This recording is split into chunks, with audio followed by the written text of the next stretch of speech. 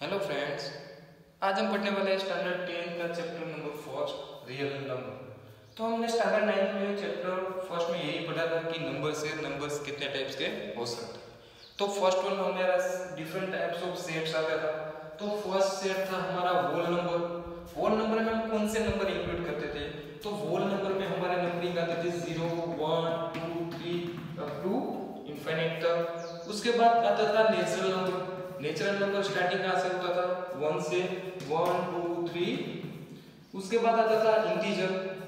Integer में कौन से नंबर आते थे? -3 -2 -1 0 1 2 3 मींस के नेगेटिव पॉजिटिव एंड 0। उसके बाद आता था रेशनल नंबर। रेशनल नंबर में कौन से नंबर आते थे कि सारे नंबर आ जाते थे p/q फॉर्म वाले। रेशनल नंबर मींस क्या कि p/q के फॉर्म में नंबर आपको मिलेंगे और q है वो 0 नहीं हो सकता, तभी आप उसको रेशनल नंबर बोल सकते हो। तो q में कौन से रेशनल नंबर सारे आ जाते थे मींस -3 -3/2 0 1 1/2 2 3। उसके बाद आ जाता है एक सेट हमारा real number. Real number means real number में कौन से नंबर आ जाते थे? Whole number. Whole number means whole number, natural number, integer, rational number and irrational number. तो इतने नंबर्स हम स्टैंडर्ड 9 में पढ़ चुके हैं। अब स्टैंडर्ड 10 में हमें क्या पढ़ना है कि कोई भी हमें दो नंबर दिए हैं उसका यूक्लिड एल्गोरिथम या तो यूक्लिड लेमा से उसको सोल्व किस तरह से करना है वो हमें पढ़ना है। तो फर्स्ट वन हम एक सिंपल सा एग्जांपल ले लेते हैं कि अगर 22 डिवाइड बाय हम 7 करते हैं, 22 डिवाइड बाय 7 तो आंसर क्या आएगा? 3 7 3 21 और 1। तो यहाँ पे हम 22 को क्या बोलते हैं? डिविडेंड। 3 को क्या बोलते हैं? क्वोशंट। 1 को क्या बोलेंगे? रिमाइंडर एंड 7 को क्या बोलेंगे? डिवाइजर। तो इस तरह से हम सेपरेट बोल देते कि 22 हमारा डिविडेंड है, 3 जो आता है वो हमारा क्वोशंट है, 1 है वो हमारा रिमाइंडर है और 7 हमारा डिवाइजर है। तो यहाँ पे आप लोगों ने एक बात नोटिस की होगी कि जो भी हमारा डिवाइजर है उससे बड़ी कभी भी रिमाइंडर हमारी नहीं आ सकती। आप कोई भी डिवीजन कर लो, यहाँ पे अगर 7 है तो रिमाइंडर उसकी मैक्सिमम 6 तक ही जा सकती है, मींस के रिमाइंडर 7 नहीं आ सकती। सपोज कि यूक्लिड लेमा क्या बोलता है कि अगर a, इसको मैं a बोल देता हूँ, डिविडेंड मेरा a है तो a इज इक्वल टू, यहाँ पे मैं इस तरह से लिख सकता हूँ 22 is equal to 7 into 3 plus 1 means मैंने क्या किया, ये दोनों का multiplication plus 1, 7 3 21 plus 1 is equal to 22 means के डिविडेंड मेरा कब आता है? सपोज इसको मैं a बोल देता हूँ तो a, इसको a बोल देता हूँ, ये डिवाइजर को b बोल देता हूँ, क्वोशंट को q एंड रिमाइंडर को r। तो a इज इक्वल टू क्या होगा? bq plus r। a is equal to क्या होगा? bq plus r। Same method यही अप्लाई किए कि bq प्लस r। और यहाँ पे r की वैल्यू कभी भी 0 या तो 0 से ज्यादा हो सकती है, पर जो मेरा डिवाइजर है उससे बड़ी होगी नहीं, मींस के a is equal to bq plus r 0 less than equal to r less than b। अब सोल्व करते हैं कि अगर b की वैल्यू सपोज 2 है, b की वैल्यू सपोज 2 है मींस के मेरा डिवाइजर अगर 2 है तो रिमाइंडर क्या मिल सकती है? तो रिमाइंडर आप जानते हो कि 0 हो सकती है पर b से लार्ज नहीं हो सकती। तब मुझे रिमाइंडर या तो 0 मिलेगी या तो 1 मिलेगी, दो तो कभी भी हो नहीं सकती क्योंकि रिमाइंडर है वो डिवाइजर से कभी भी बड़ी नहीं होगी। तो उस हिसाब से ये इक्वेशन क्या हो जाएगा?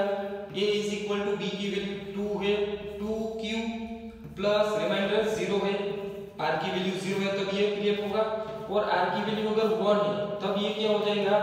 2q plus 1। आप q की कोई भी वैल्यू ले लो, आप q की कोई भी वैल्यू ले लो, ये नंबर आपको ऑलवेज इवन नंबर मिलने वाला है। और आप यहाँ पे q की कोई भी वैल्यू ले लो, वो नंबर आपको ओड मिलने वाला है, q की 2q प्लस 1, इवन प्लस 1 करेंगे तो आपको ओड नंबर मिलेगा। मींस के यहाँ से सम आपको इस तरह से पूछ सकते हैं कि प्रूव कीजिए कि ये सारे नंबर इवन मिलेंगे, ये सारे ओड मिलेंगे। तो a is equal to 2q होगा तब आपको कैसा नंबर मिलेगा? इवन। और a is equal to 2q plus 1 होगा तो आपको कैसा नंबर मिलेगा, ऑड नंबर। इस हिसाब से अगर b की वैल्यू सपोज 3 है, b की वैल्यू 3 है, तब आपको रिमाइंडर की वैल्यू क्या क्या मिल सकती है, तो रिमाइंडर आपको पॉसिबल इतनी होगी 0 भी मिल सकती है, 1 और 2, 3 नहीं मिल सकती क्योंकि रिमाइंडर कभी भी b जितनी नहीं हो सकती। तो यहाँ पे अगर r की वैल्यू 0 है तो आपका ये क्या हो जाएगा, b की वैल्यू चेंज हो गई है, यहाँ पे 2 थी, यहाँ पे 3 है तो 3q। r की वैल्यू अगर 1 है तब a is equal to 3q plus 1, r की वैल्यू अगर 2 है तब a is equal to 3q plus 2। अब जिस तरह से मैंने यहाँ पे डायरेक्टली बोल दिया था कि q की आप कोई भी वैल्यू ले लो आपको इवन नंबर मिलेगा, यहाँ पे अगर q की कोई भी वैल्यू ले लो आपको ऑड नंबर मिलेगा, ऐसा मैं यहाँ पे नहीं बोल सकता क्योंकि यहाँ पे q की आप वैल्यू लेंगे डिफरेंट वैल्यू के लिए आपको डिफरेंट आंसर मिलेगा, कभी ऑड मिलेगा कभी इवन मिलेगा। सपोज चेक करते हैं कि q की वैल्यू 1 है तो 3 मिला, q की वैल्यू 1 है तो क्या मिलेगा, 4 मिला, मींस के ऑड इवन आपको मिक्सिंग में मिलते हैं। तो यहाँ पे आप डायरेक्टली इस तरह से नहीं बोल सकते, पर यहाँ पे आपको कोई भी नंबर बोला है, ऑल नंबर के लिए बोले हैं कि प्रूव कीजिए ये नंबर के सारे नंबर का स्क्वायर इस फॉर्म में हो सकता है या सारे नंबर का क्यूब इस फॉर्म में हो सकता है, तब आपको ऑलवेज b की वैल्यू क्या लेनी है, 3 लेनी है।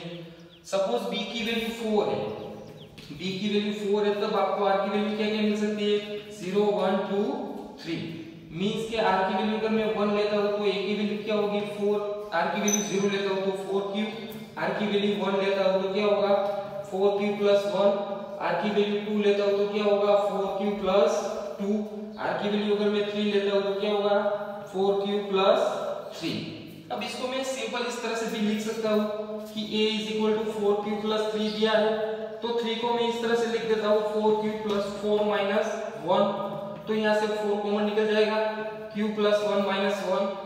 अब q की जगह पे मैं एक कांस्टेंट ले लेता हूं 4k माइनस 1, तो a की वैल्यू ये भी हो सकती है 4k माइनस 1, मींस के 4k माइनस 1 भी इसकी जगह पे लिख सकता हूं। और यहाँ पे k की वैल्यू क्या होगी q प्लस 1, मैंने एक कांस्टेंट नंबर की जगह पे दूसरा नंबर पिक कर लिया है। तो यहाँ पे a is equal to bq plus r में r की वैल्यू रिमाइंडर है वो आपकी 0 मिनिमम 0 हो सकती है, पर डिवाइड से कभी भी लार्ज नहीं हो सकती। b की वैल्यू 2 है तब a is equal to 2q आपको ऑलवेज इवन नंबर मिलेगा, एंड r की वैल्यू 1 है तब a is equal to 2q plus 1 आपको ऑड नंबर मिलेगा। यहाँ पे मैंने q यूज किया है, आप k भी यूज कर सकते हैं, 2k प्लस 1। ऑल नंबर के लिए आपको b की वैल्यू ऑलवेज क्या लेनी है 3 एंड 4 जब है तब आप बोल सकते हो कि यहाँ पे इवन मिलेगा, सेम भी यहाँ पे इवन मिलेगा, ये दोनों नंबर आपको क्या मिलेंगे इवन नंबर मिलेंगे, और ये दोनों वाले नंबर आपको क्या मिलेंगे ऑड नंबर मिलेंगे। पर मेजॉरिटी आपको ये बोलेंगे कि प्रूव कीजिए इवन है ऑड है, तब हम इसी फॉर्म में लाने की ट्राई करेंगे कि 2q आ जाता है या तो 2k आ जाता है तो वो नंबर हमारा नंबर इवन है, और 2k प्लस 1 या तो 2q प्लस 1 आ जाता है तब वो हमारा नंबर ऑड नंबर है। अब यूक्लिड एल्गोरिथम या तो यूक्लिड लेमा से हमें एलसीएम किस तरह से फाइंड करना है वो देखते हैं कि हमारा Euclid lemma a is equal to bq plus r जो भी फॉर्मूला है वो यूक्लिड लेमा है, इसका यूज करके हम एलसीएम फाइंड करेंगे। तो यहाँ पे फर्स्ट वन यूक्लिड लेमा के फॉर्मूला में यहाँ पे लिख देता हूँ, यूक्लिड लेमा या तो यूक्लिड एल्गोरिथम भी आप बोल सकते हैं, a is equal to bq plus r, और r की वैल्यू क्या होगी 0 less than equal to r less than b।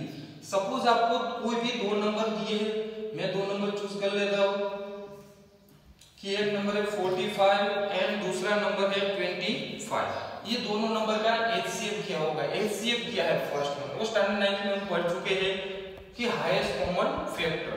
तो फर्स्ट वन यूक्लिड लेमा से या तो यूक्लिड एल्गोरिथम से आपको इसका एचसीएफ फाइंड करने के लिए क्या करना है, तो पहले तो फर्स्ट स्टेप आप करेगा कि दो में से लार्ज नंबर को ढूंढना है। दो में से लार्ज नंबर कौन सा है, तो यहाँ पे 45 लार्ज है 25 से, तो 45 ग्रेटर देन 25, मींस के जो भी लार्ज नंबर है वो आपका क्या होगा a, तो a की वैल्यू क्या होगी 45 is equal to 25 into b आपका 25 है, a आपका 45। 25 को आप किसके साथ मल्टीप्लाई करेंगे ताकि आप 45 के नजदीक आ सके, तो 25 into 1 25 होगा 25 into 2 करेंगे तो 50 हो जाएगा, मींस के 50 वो 45 से ज्यादा हो जाएगा, मींस के 25 into 1 तो क्या होगा 25 into 1 25 प्लस का प्लस रिमाइंडर कितनी आएगी 20 चेक कर लो 25 + 20 45 हो गया। तो ये फर्स्ट स्टेप आपका क्या था, दो में से लार्ज नंबर आपको ढूंढना है, लार्ज नंबर आपको मिल जाए फिर वो आपका a होगा 25 इंटू उसको मल्टीप्लाई आप कर सकते हैं, फिर कंपलसरी प्लस करना है क्योंकि यूक्लिड लेमा में क्या आता है a = bq + r प्लस 20। अब दूसरे स्टेप के लिए आपका b था वो a हो जाएगा 25 = जो रिमाइंडर था वो b हो जाएगा 20। इसको आप किसके साथ मल्टीप्लाई करेंगे ताकि 25 के नजदीक पहुंच सके, तो 20 × 1 + 5। अब तीसरे स्टेप में आपका जो b था वो a हो जाएगा 20, रिमाइंडर थी वो आपका b हो जाएगा 5। इसको किसके साथ मल्टीप्लाई करें तो 20 के नजदीक पहुंच सकते हैं 4 के साथ, 5 × 4 20 + 0 तो 20 हो गया। जब भी 0 आए तो 0 के ऊपर की जो रिमाइंडर है वो आपका क्या होगी HCF, तो HCF 45 25 को क्या मिलेगा 5। सपोज एक दूसरा सम देखते हैं 30 and 65। तो हमारा फर्स्ट स्टेप क्या था कि दो में से हमें फर्स्ट वन चूज करना है, लार्ज नंबर कौन सा है तो 65 ग्रेटर देन 30। तो 65 हमारा a रहेगा, a = 30 हमारा b रहेगा। इसका मल्टीप्लाई हम किसके साथ करेंगे ताकि इसके नजदीक पहुंच सके, तो 30 × 2 = 60 + 5 65 हो गया। दूसरे स्टेप के लिए जो b है वो हमारा a हो जाएगा 30 = 5 × 6 + 0 5 × 6 = 30 0 आ गया। 0 के ऊपर में जो हमारा रिमाइंडर है वो हमारा क्या होगा HCF of 30 and 65 = 5। एक और सम देखते हैं 40 and 90। तो फर्स्ट स्टेप रहेगा दोनों में ग्रेटर नंबर कौन सा है 90 ग्रेटर देन 40। तो 90 = क्या होगा 40 × 2 + 10 क्योंकि b और +10 करेंगे तो वापस 90 हो जाएगा। दूसरे स्टेप के लिए जो b था वो a हो जाएगा, रिमाइंडर थी वो b हो जाएगा 10 × 4 + 0। तब जो हमारा रिमाइंडर आता है उसके ऊपर 0 के ऊपर वाला नंबर हमारा क्या होगा HCF = 10। अब